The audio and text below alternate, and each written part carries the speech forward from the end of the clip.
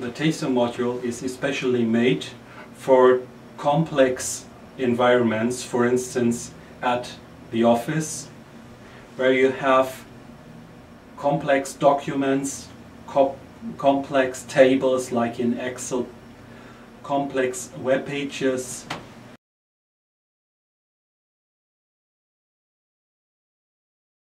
TASO stands for Tactile-acoustical screen orientation. It consists of two sliders. The one goes up and down, is called line sliders. It selects which line you want to look at. You can press the slider. All voices. And as long as you press the slider, it will speak the whole line. And then you have the column slider, the horizontal one, which is navigating inside the line.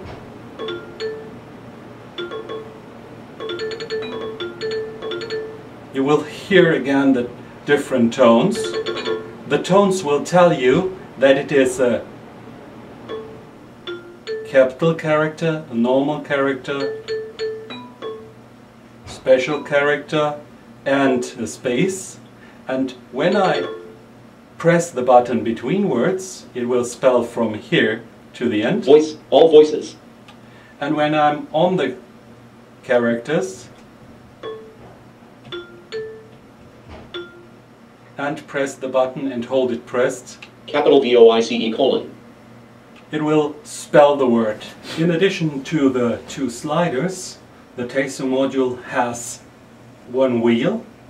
You can control the volume of the speech and the speed. Speech volume 96%. Speech volume 93%. Speech rate 50%. Speech rate 62. Speech rate 77%. Speech rate 53%. And there is an additional keypad that can completely control COBRA.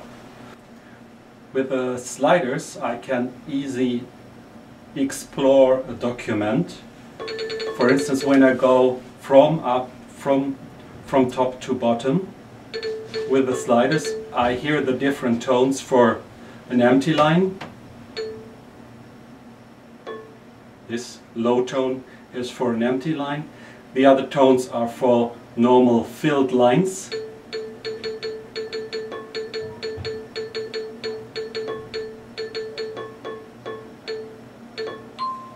And the very high tone is for the tone for the cursor, the line where the cursor is in. And when I push down the button and hold it pressed, welcome to COBRA 10, the next generation of the modern screen reader.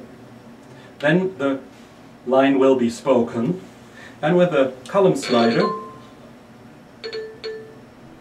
I can now move from character to character. I also hear that there was a space, and when I press in between the words the column slider, to COBRA 10, the next generation of the and when I go a little bit to the right and press it again, TO, it will spell the word.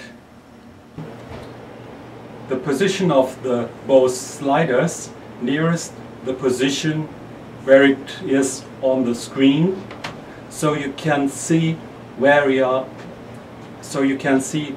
are currently reading the document.